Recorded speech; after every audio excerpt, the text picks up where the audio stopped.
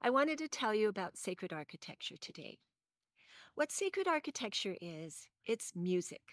It's measuring music within a building, the harmonics of a building. It's not audible music, but it's subtle sounds that are very potent and they actually support the biology around them. Frank Lloyd Wright once said that God is real, and the way he spells God is Nature. And I believe that sacred is actually a word that applies to nature.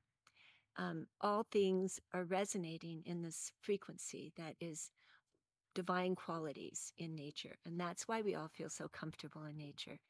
So, to apply that to sacred architecture is actually applying measurement, exact sound frequency to the boundaries of your building. These are ancient measurements that we knew.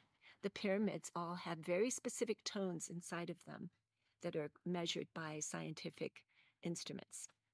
So, what we do is we create these beautiful harmonic sounds inside of your dome to give you a more supported and harmonic environment.